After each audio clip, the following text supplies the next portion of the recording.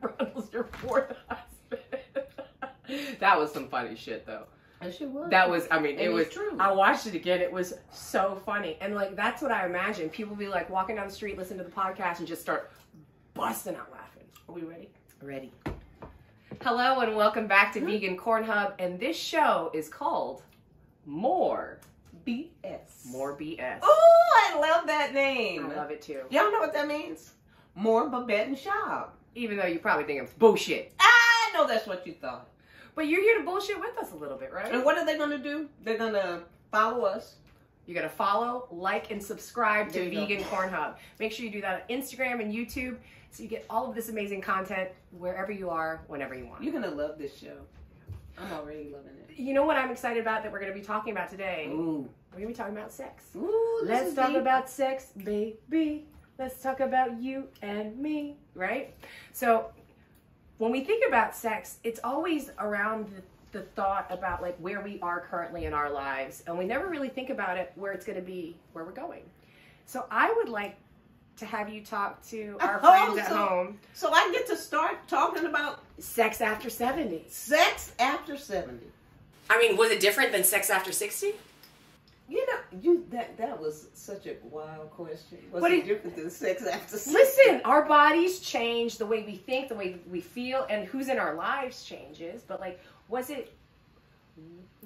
a difference? Because I can tell you, there was a big difference between sex after 20 and sex at almost 40 for me. First of all, by the time you're 70, if you ain't a pro at that, you need to just go lay down and forget about it. I didn't know anything at 20. Trust that. Nothing. By the time I was 40, I was getting better. It's just like But by riding the a bike. time I was 50 and 60, Woo! She was on fire. fire. I mean, you might have seen her on And Pornhub. now that I'm 72, you better watch yourself. Now, I like where you're going with this, because when we talk about 20s, No, it has a lot to do with experience. Yeah. Right? Mhm. Like, and sometimes, remember, experience doesn't always have to mean multiple partners, though. No. For many people it is. For me, that was what it was. Well, 20s, multiple partners. You can brand me whatever you want to brand me, but that was my experience and that was my you know journey. what? Nobody can sit around and try to be the goody two-shoes and try to act like you wasn't counting them people on.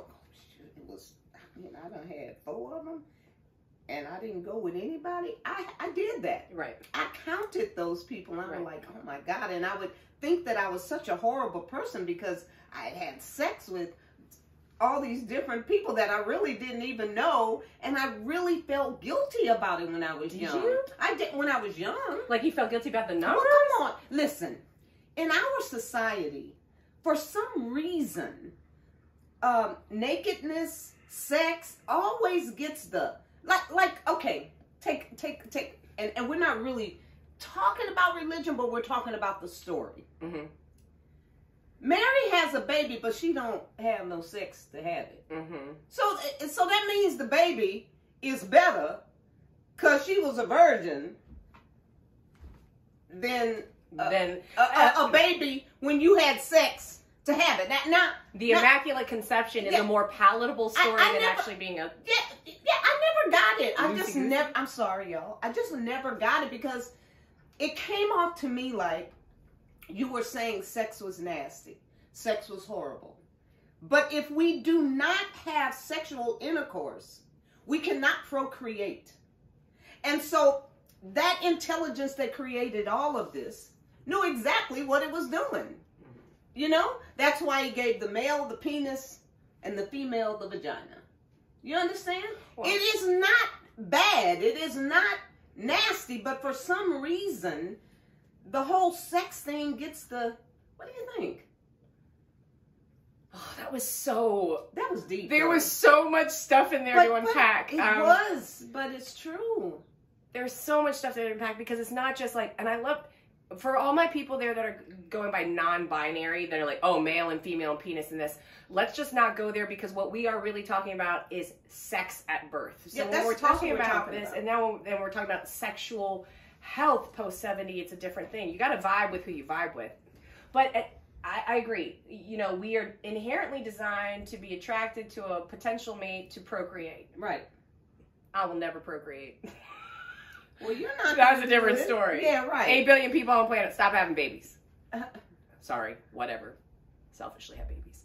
But I just said, point of the story being, sex at 20 was fueled by those androgens, testosterone, hormones. Did you enjoy it? Did you enjoy Oh, it? hell yeah, I enjoyed it, girl. What are you talking? No. I did not. No, I did not. No, let me tell you, because I was, that must have been 1966 or something like that. Oh, you were in the prime. I mean, well, come on, I'm 72 years old. But I didn't know what a climax was. Oh my I had God. absolutely no clue what a climax was. You mean, but because did you ever now in sex? Let me just explain something to you. I did figure out what it was to masturbate the day of Martin Luther King's funeral. I was watching the funeral. I was sitting up in my mama's bed.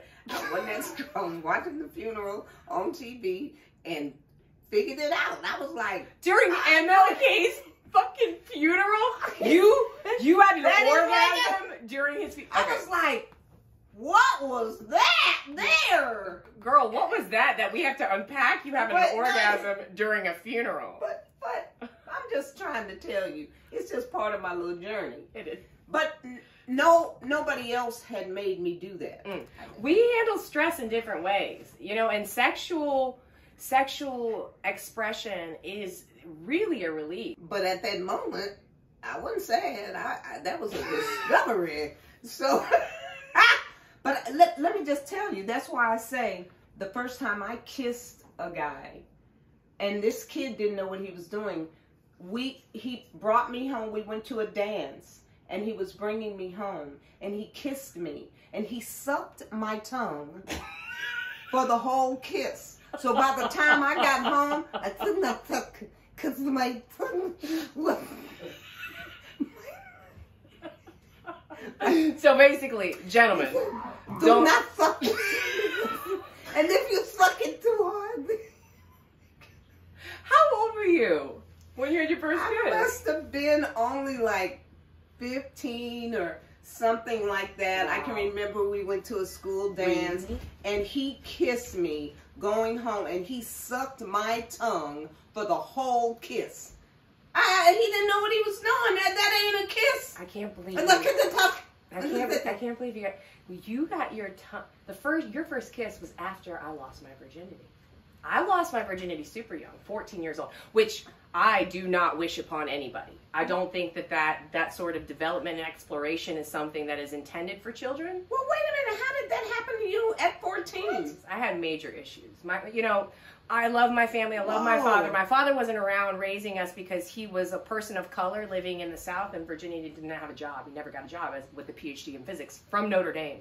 And so my father chose to live up north in Milwaukee, Wisconsin. Well, please let people know when you talk about of color, she's not talking about an African American person. I'm Bangladeshi. My parents are from Bangladesh. There you and go. So we grew up Muslim, Deshi, and my father didn't have the capacity to get a job in Richmond, Virginia because he was not white. Wow. And so he, as a male Muslim, wanted to provide for his family, lived up north in Milwaukee, Wisconsin, where he had to stay there. He stayed there, and he was sending money down for my mom was the first woman of color, international hire at University of Richmond in 1986. What? And so we battled racism a lot, growing up. But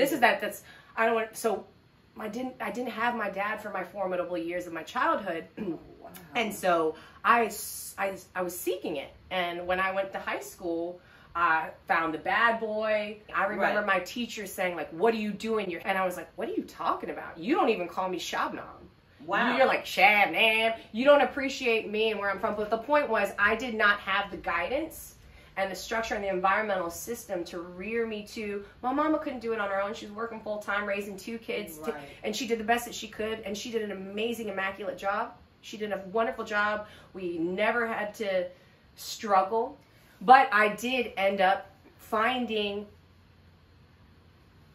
finding some sort of help, some male guidance in sex when I was really young. And that's what I wanted to get it down to, is that I lost my virginity at 14. It ruined my life for many years. It did, because I went off the rails. I dropped out of NHS. I started doing drugs. I started drinking. And that was my journey. But I think for children, it's too early. I know, but listen. I don't like saying your experience ruined your life, even during that time. It was a part of the human journey, the experience. Whatever it was you were doing then, you needed to learn what it was you learned as you moved on in your journey, your human journey. And my poor journey really impacted my parents. Come on, I went through rape, I went through abuse, but my life was, it's not that our lives were ruined. We were just where we were at the time. That's true. And thank God we were able to move through it. Yeah. And I think when you have supportive structures, you've been enlightened by it. Yeah. There's so much. I would never have dreamed or imagined that you started so young or early. I would have never, because of who you are right now. But I'll tell you this, then my dad ended up moving back in with us, and I was grounded for years. My parents dropped me off at every chorus show, at the volleyball, at friends' house. Strict. I mean, I had, they straightened me back out. Yeah. And it was love, and it was my dad entering back into the family unit that really changed my perspective on what sex should be with another partner. Not because I have, like, my dad's impact, but, like, when you think about a father, male figure providing compassion, a sense of safety, when you have that present in your life, you don't really seek it in other places, right? True. And so that's why in my 20s, when my dad, I went off to college, I was like, oh, now this is fun, right? Yeah. Because it isn't about seeking something, what I'm missing here. It was like, what am I missing here? Right, got it. And I had a really good time. Right. I had a really good time. I was very safe, and I was very lucky, I think. So how many years would you say felt dark in your journey? Oh, my God. When you talk about it ruined your life for a period, how many years felt dark? I think it ebbs and it flows, and that's a great question, because I'm almost 40 now. And so I think I've had a year patch here, a 3-year patch here, a 6-month patch here. So out of my 39 years of this life, there's probably a good 6 years of that where I've been like, damn. I thought about not wanting to wake up the next day. And the weird thing about that, I've thought about, what if I just end all this? I've had that thought before, and then very shortly after that thought, I'd be like, I ain't ready to go nowhere now. That's all right. So I never really considered myself suicidal, even though, like yourself, I went through those patches where it just felt so hard and it was sad and that sort of thing. But man, I've come out better after each and every time I went through anything horrible. It seems like I became better and more enlightened. And how did sex play a role in that? Like, have you ever used sex as like a tool to like make you feel better, or just ignore things? You know what the thing with me was with sex? I wasn't real great at it, and it wasn't because I was just fired up about it. Like, I just loved it so much. I did it. I always just did it because the guy wanted to do it. It wasn't like I'm just thirsty for it. No. Now, you talk about sex after 70.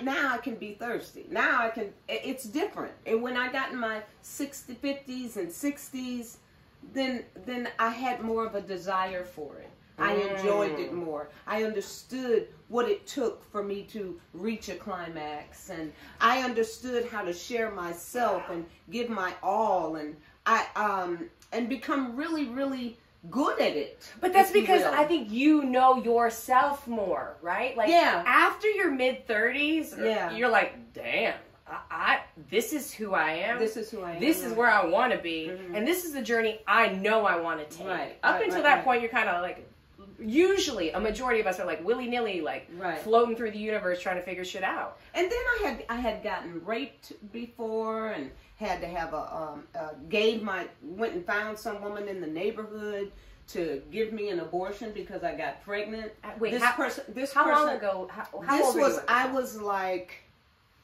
maybe 17. Oh my God. Something like that. And this person was on their way to prison for killing somebody. And, it's a bunch of us friends in the neighborhood, and we did a lot of walking back in the day. It might be a mile, but walking was no big deal for us.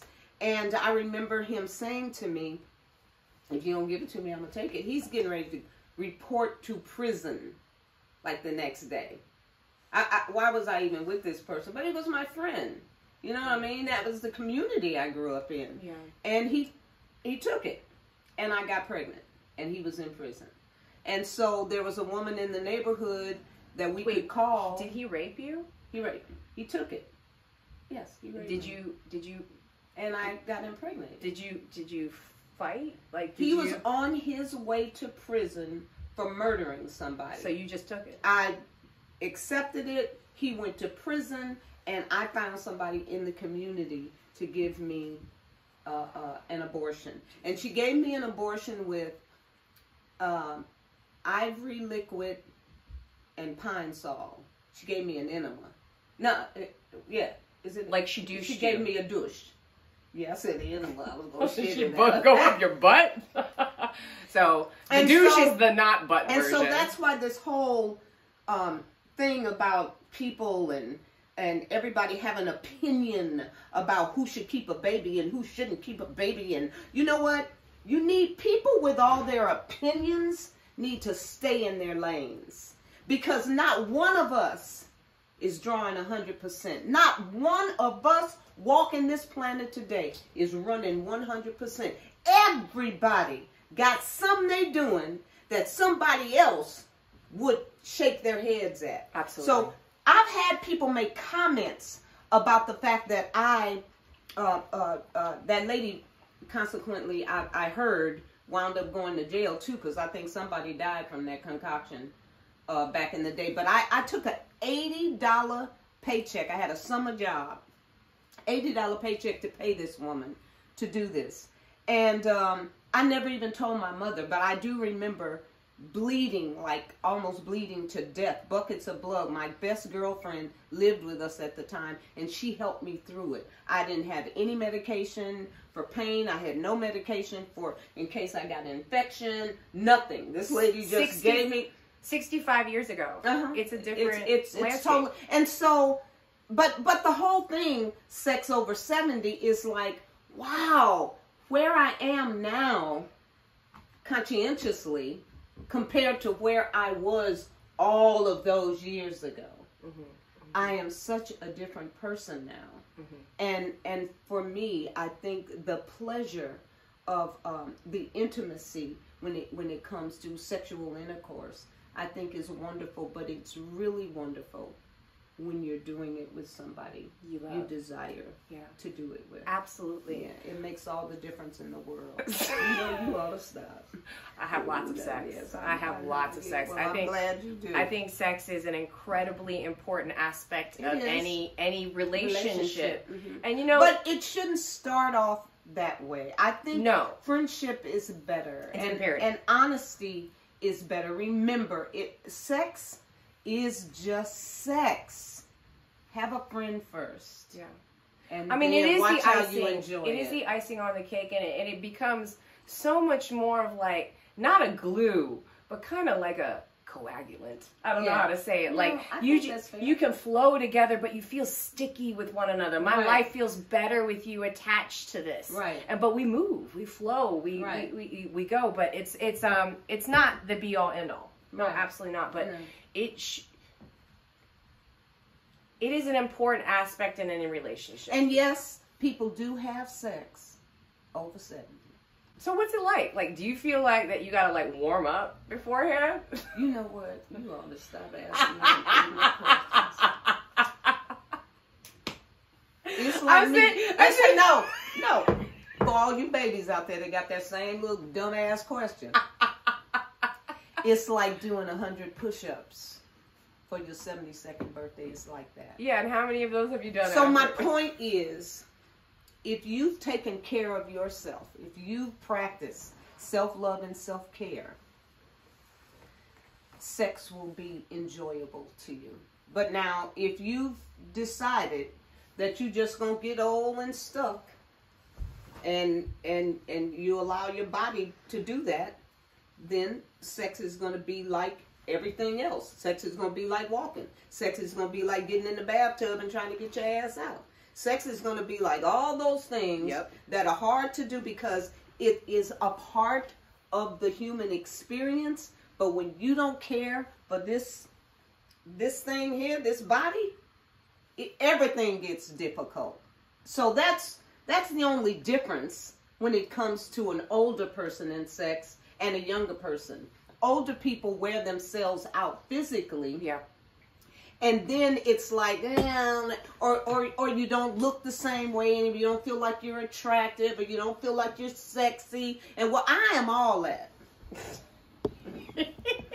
So. But I think people in their 20s and 30s and 40s and 50s and 60s also feel like, I don't look good enough. I'm not attractive. I get in my head. We gotta get past all of that. You know we do. Because really, sex, that's why friendship is so important. Sex, it just starts in the heart. It starts in the heart. And who cares about the looks? I mean, we're so superficial. That's another part of the human thing that we do, is we're always looking at how somebody look and all this kind of stuff. And man, what about the heart? What about the heart? Because the most gorgeous looking person could be just such a nasty individual, hideous, horrible individual, and you've overpassed somebody who is just precious and warm and just loving you for that look, and that's all you got was a look. So would you say the key to having like great sexual health in your 70s is building you up first? Well, you always have to care for you. You always have to take care of you. There's absolutely nothing on this planet that you want to do if you don't care for this human body. If you don't care for this,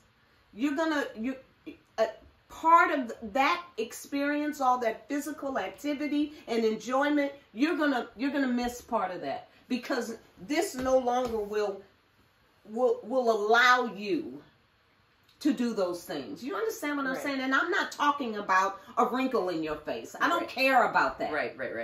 But can you get in the bathtub and step out by yourself? That's true. Can you go down and tie your shoe and get up by yourself? That's true. Now, can you see yourself, you trying to have some sex? Sit down. I'm sorry. But, I mean, you got to take care of yourself. Sex ain't just like, I don't know what kind of sex you think you about. You better be ready to make it happen. And I think the most... You understand what I'm saying? I do, but I also think the most common misconception is that people are like, okay, well, once I get beyond a certain age, I guess that goes too. Well, that's what people are stupid enough to think. That's right. But let me tell you a little bit about the statistics. The statistics show that STD rates, or STIs now, sexually transmitted infections, have grown tremendously through the older adult population, 55 and plus. Really? 55 and plus seems to have the highest amount of growth rate in STIs, particularly post-pandemic. Are you kidding? No. Now, the greatest population that has it, of course, are teens and early 20s. Right. Okay? Because you're doing things pretty irresponsible. People. But why? Why do you think? Why do you think it happens? They're more active? Sexually. Sexually. With multiple partners. Because think about it.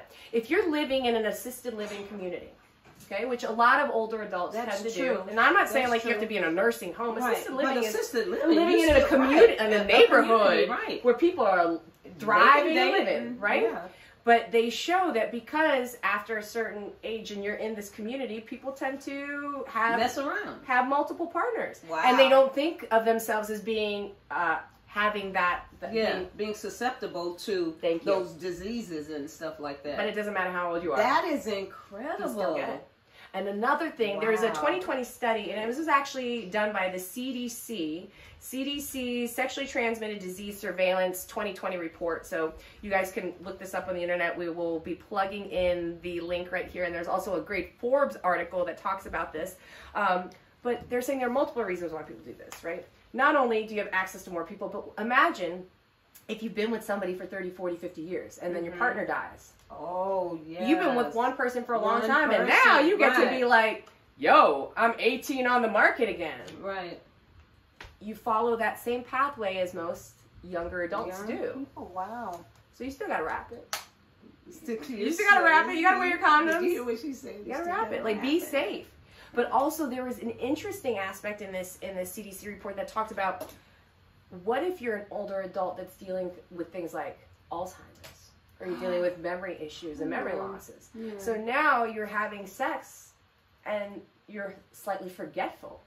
Yeah, but are those people really having sex? Damn right they are. Are they? Listen, if you can be capable and functional. No, if I had Alzheimer's and don't know my ass from a hole in the ground, I ain't thinking about having no sex. You never know. You could think you're 18 years old, back in the Army now. You see some hot little toddy walk by at your nursing home. You're like, hey, mama. You know. Hey, mama. This is a wild woman. Listen, I think when it comes to... I just never thought about it. Natural desire, it doesn't stop. And that's what you're here to tell them, right? Like, because you still get that feeling from time to time. You stupid. Please, God. Please tell me you got that feeling from time to time. She wants me to tell y'all. I do. Well, I have a husband, so you know, whatever. But you guys just remember this. I do have a husband, and I ain't dead. And I want y'all to please subscribe, like, and follow us on vegancornhub.com. That's right, because you're only going to get these little tidbits right here on Vegan Corn Hub, because this is where you get some more in my personal world, more BS. And I want some more BS here, because I do. I want to hear it. Like okay. Let me start. Okay. Usually I am not the instigator of the sexual prowess in this house. I'm glad this topic is, we're going to be done today with this topic. Because I think I need a little prodding. Like somebody like, hey girl, like let me just kiss on your neck a little. Okay. But then you're still, I can see that. Yeah, but I need that. I'm not going to be like, baby, come here. Which I do sometimes if it's necessary. Okay. But you enjoy the foreplay. I enjoy the hunt. The hunt, right. I enjoy being hunted. And you know, not by you people at home. But you know what's incredible? Do you know how many people out there don't realize how important the hunt is? I like to call it foreplay. I mean, you could be talking to somebody on the phone for a week and just shooting certain things at each other for a week, making each other, because you know you're going to get together this weekend. Yeah, the excitement. All of that excitement is just drawing you in. It's just making you desire it, and you can hardly wait. But I mean, you know, see, she still got it kicking. I know what's up. But I mean, there are a lot of people that don't know how to roll with that. Yeah. They don't know how to be a part of that and make it. To me, it stretches the whole experience out. Oh, Can you imagine just every day you're playing with each other like that when you know it's Thursday, coming. it's coming. Yeah, then that's healthy to me. I agree. But then there are a lot of people that don't know how to do that. A lot of people. And I think that that's exactly what we want to be pushing people to realize. It's completely possible. And it does happen after 70. Even though she's not trying to tell you all of her little... Do you like to do anything special? Would you? Like, I am not telling them. Come on. That. No. I know. Do you like no lingerie? Like, have you seen yourself? You have so much lingerie, right? Like, do you You know wear what? it? I am such a bum when it comes to lingerie and Really? stuff like that. Yeah, I don't buy it. Now I remember when I was in Paris, France, I bought this cute little, leather thing, and yeah, I wore it when I got back to the States for my husband. But I can't find it now. And I just never kept up with lingerie. I don't even buy it. I didn't, you know. So it's just like, oh, naked me. Well, this is a good segue to, well, how is it when relationships end? I'm just kidding. What is that? Are we talking about that one today? Yeah, we are. We talking about that today? Because I think when we talk about relationships and sexual health, we also talk about like, well, what happens when it's done? You know what's really odd? There are so many couples that live together and they no longer are intimate. They're no longer sexually active with each other. And then sometimes I think those relationships they've almost gotten to a fork in the road. And really and truly, you're a little kind of over each other, you know, the lifestyle as it is. And maybe if you took another path, you'd be a little bit more excited about it. Right. But now it's just a non-subject to you. You the two of you that's not what you do. You just cohabitate. You just, and it's I don't think that's the healthiest thing. I think, agree. You know, because I believe that for as long as you're able to experience the beauty of a relationship like that, the sexual experience, I think we should. But too many of us cannot say goodbye to our partners. So we nurture the cohabitation, but we fail to nurture the sexual relationship. It's because we don't care for it anymore. We don't want it anymore. And instead of us being honest with ourselves and our partners, we just stay there. We just stay there and we stop. And we all go through that. Or we go through not wanting to hurt, because if you love somebody, and after years of being married with somebody, you become family members. Absolutely. You are truly relatives at that point. Absolutely. And now maybe you're in a relationship and you're not necessarily ready to kick your family member out, but you ain't into all that other stuff y'all used to do. Maybe that's over. Mm-hmm. You understand? I just feel like we still cut our stuff short because we can't be honest beginning with ourselves. Oh my God, that's so true. Like I'm divorced and I was in a marriage 7 years too long. Mm-hmm. You know what I mean? Like we were married for 7 years. We should have never gotten married. God bless his soul. He's a wonderful individual. Mm-hmm. We were just not good together. Mm-hmm. And if it wasn't for him coming in, I was hospitalized at the time, and I was in the hospital, I think on my 9 days, and on the 8th day he came in and he said, I want a divorce. And honestly, at that point I was so like, oh my God, it broke me. But if he didn't have the guts to end it. He had the guts. To stop it. And so now you say thank you. I say thank you. Wow. I say thank you, Peter, for having the guts to end what was not good for both of us. And it does take guts sometimes, because that's why we lie to each other. I don't really owe you anything but the truth. That's true. But and how you deal with that truth that's not on me. That's 100% on you. Mm-hmm. I gave you the truth, but we don't do that. We're so concerned about, if this person was telling me that, how would I feel? And we don't do it. Right. That's not your issue. Your issue is honesty. And when I speak to you, I speak to me. You know what I'm saying? It just happens, and we just, like you say, you just stay in a relationship. You just stay there, and you stay there, and you rut out, and then after a while, you're dead. And it shortens the human experience, I say, because that's not where you really want to be. Right. No. I mean, you've been married. I've been married. Times. This is my 4th marriage. Right. And but even when it was like maybe 5th or 6th person that I've been with, not everybody was a husband. Right. But you understand what I'm saying? But I can remember most of the reasons that I'm not, I got out of the relationships with certain people is because they were just unhealthy. You know what I mean? Wow, really? Well, in terms of, like, my first husband, married him as a child. We were kids. That's my daughter's father. And he was into drugs and alcohol, and I was working, and finally it was just like, I'm leaving you. This guy has a Cadillac and more money, and he has a nightclub, so I'm going to go with him so he can hook my daughter and I up, and I'm not broke. But then I learned about crack cocaine. So then I started getting sick. You understand? So it's all about the journey and what it is you've gone through. And then I hook up with the old man with the nightclub, and the next thing you know, he beats me up, body slams me, cold cocks me, the whole 9 yards. Finally, I get away from him. Then I meet a brand new person, and we just get married just because I need operation. I've got some kind of illness, and I need a surgery, and he's got a job, and he's got insurance, and he was willing to marry me. Listen to this.